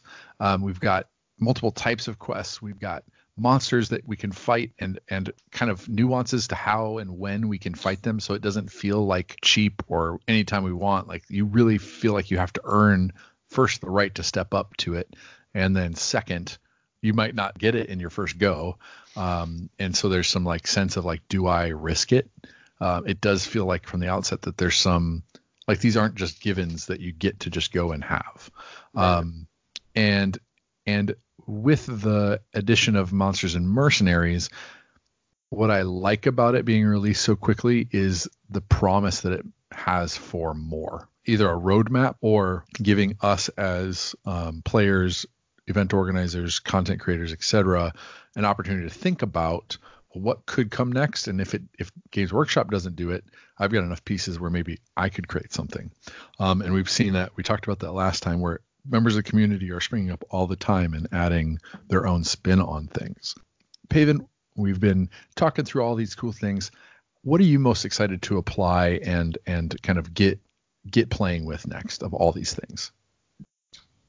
So the things that are really getting me going the most right now as we talk is I really want to start playing some monster challenges, finding a way to get those monsters into my games. I don't know exactly what the path forward is as far as hobby to make that happen. I do have a giant that I can run as a chaos giant, and maybe that will be a good way to start. Or I don't know, if I start buying a bunch of monsters, that's really exciting to me. The next thing is I'm really kicking around putting together a full Varangard warband and getting the necessary painted miniatures to field that challenge. That seems like a very satisfying and very contained hobby project. So it's probably going to be 10 miniatures. Well, and you put out the idea that could the three of us split a box and each get our own Varangard. Let me ask you. Yeah. If you had the choice, Paven, of putting together a Varangard, they give you some different options in there for kind of how they get modeled and kind of what, maybe a little bit hint of which god they serve. Where would you go first? If you were to build one of these ever-chosen factions, would you lean into one of the Chaos God themes? Oof, great question, Eric. I don't know. I haven't thought far enough ahead to actually have a hobby vision for them. I mean, I really dig the black and gold classic scheme of the Chaos Undivided. And I think once you're a Varangard, I don't know, actually maybe I don't know the narrative as well, but you've kind of left behind the path of the gods, and you kind of put yourself above the gods in that you follow Archeon the Ever-Chosen. So I don't know. What are you thinking, Eric? So I was thinking that if you guys chose the other ones, I'd be okay with Nurgle, because I've never painted anything Nurgle, and I know that people have a good time painting some Nurgle. And so that'd be kind of cool. But I think the one that I'm excited for the most is the one that has kind of the dinosaur raptor face. And I see that as being more of a Khorne style. I think the third, they have a Tzeentch style head, and there's one that looks and feels maybe a little Slaanesh-y. So I think that they give you a lot of bits in there to go a bunch of different directions. Josh, do you have would you try and go more Tzeentch or Slaanesh or anything like that? Well, that's a great question. No, I haven't looked that closely at what parts come in that kit. I know it's quite impressive though, but just based on the Cypher Lords, and so, I tend towards Tzeentch if I was going to do any sort of Chaos God, but I think in this case I'd probably tend toward a undivided, use chaos to your powers, but not be swayed by them sort of thing. Yeah. Anything else? While I took that for a little bit, Paven. Anything else that you're excited about? Yeah, I would love to find a way. So our local campaign has 4 more weeks left in it. I would love to find a way to like expand it into an evergreen campaign that is like all of Madison, because like I don't have like enough time in 4 weeks to do everything I want to do with my Squig Squad, right? I want them to collect allies. I want to go on multiple quests. And like any short time period campaign, like you can't do all those things. So I was like to find a way to like build a good system for just like have an infinite campaign of endless violence in the 8 points. So yeah, that's kind of what I'm thinking. Like, Josh, what are you excited about? Yeah, so I'm definitely excited about getting my Cypher Lords painted up, since now that I've got some color scheme in mind and I've got to put it to the test and see if I can pull it off. But I've got the Chimera, really excited to get that together and paint it and try out some of the faded quests and challenge quests that are in the book. And since I have some of the allies, giving them a shot as well. But I'm really enjoying the campaign, and we've had discussions and ideas, and I'm looking forward to trying out some of the new stuff in the book after the campaign, and then seeing what you come up with for the next set. Yeah. It's gonna be awesome.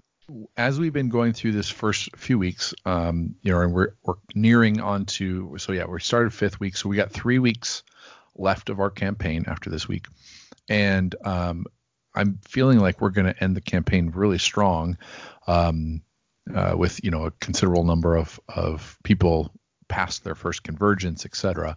And we're going to take a break, and we're going to dig into Monsters and Mercenaries into the second campaign. Still need to figure out how to, as you were saying, Paven, the concern of making sure that people who are coming in with a fresh warband feel like they've got get fun games and they're not fighting a monster necessarily first game. And I think that we have the capabilities to do that because we're curating, like we're spending time with people when they come in, and we're trying to make sure people get good games. But like make sure people get good. Make sure they get good at this game. I'm really looking forward to playing on some more unique boards. So we've been playing on the kind of starter set terrain at the Warhammer store.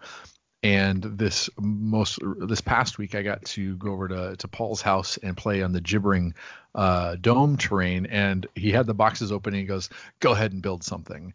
And it's adult Legos, and you go over and build these things. And if you saw some pictures on Twitter, we created what I thought was a pretty wicked kind of tall temple. Is what I yeah. saw. It kind of just was really cool, with lots of stairs or elevation, etc. And then that was a fantastic board to play on. I really felt like I was visiting somebody else's like territory, and we kind of played that narrative where he had lured a what are those winged cockatrice into his territory in order to lure me into hunting the cockatrice into his territory, where he pounced. And so it was just kind of cool to add that bit of narrative. I've got what I'm calling the plunging spines location that I've built, and then I hope to run an event with that kind of in mind. And then I've got to this week get started on my shanty town, keep going on that, so that we're playing outside a Hammer Hall or something like that. And then similar to what you were talking about, Paven, is like, how can we get like a citywide board ranking or something like that, and maybe if this is a step towards it. We're going to finish up our campaign, and we're at the Warhammer store. Madison has 5 gaming stores, 6 locations, 7 locations. Embarrassment of riches. Yeah, and so just a ton of options. And I don't think Warcry is being played at all of them, or even Age of Sigmar being played at all of them. But there's a few places where it's being played, and there is a it makes sense that each of the stores is a bit competitive in wanting to kind of get people shopping there, playing there, and playing there so that they spend their money there, etc. And we're big supporters, the whole Mortal Realms crew, us here, of paying where you play. And so if you're playing at a store, buy some stuff there. And we're a little embarrassment of riches here for our options. So after we're done with our campaign, I know everybody, we know everybody else. And so I know, one of our buddies is looking to start a campaign at one of the other stores. Well, I'm working with, our Warhammer store to kind of set up and get started for another campaign. And now it's important. And it's important to me that, that there is a campaign running somewhere, and I can help with it. And I can't necessarily make it out to this other store, but I want to support it. I want to support more Warcry in more places so that it's easier for people to get in wherever they're comfortable. So I would love to find a way to kind of like connect those campaigns my first attempt at that was I named the Warhammer store a location, and in the sense that you could become the, if Josh continues with his winning streak, he'll become the champion of this location. But somebody else could go play at that other, spot, or maybe Josh is like, hey, I've already championed this place. I'm going to go try and own over it at the other store. And that's kind of an achievement unlock as well, right? That you play in different campaigns at different stores as a way of building up a warband in each location, right? So I would love to find a way to kind of work with different organizers across the different game stores so that, all of these things kind of blend together and feel like they're part of something. So we've got in the next 3 weeks, we've got our campaign's painting contest, and you can enter any number of, I think, up to 1,000 points, I said, into your contest, and they do store wide over a whole week of voting from various people that come into the store. And so it's kind of another way to attract people into like cool miniatures and cool warbands and playing Warcry. So I need to get my Untamed Beast ready for that too. Anything else you guys want to talk about before we put a wrap on this episode? Oh, just super excited with the different formats that we can play the game now, and looking forward to trying them out and seeing what else people come up with. So, absolutely. Paven, anything on your mind before we go? No, I'm great. Yes, you are. All right. Again, thank you two for joining me to talk about commencing our quest, and thanks for listening, all of you out there. It's time to put a muzzle on this episode. If it was a good dog, support the show with a positive review on iTunes, sharing it with friends, joining us for hobby discussions at themortalrealms.com/Discord, or leave a tip at themortalrealms.com/Patreon. More content is available at themortalrealms.com and on Twitter at Dogs of Warcry. Welcome to the Midwest side, those groups that the narratively driven podcast, you'll never sunlight. I'll be in the fall. We get your frost dice, rolling below in this long, never stolen, no, to the Dogs of Warcry.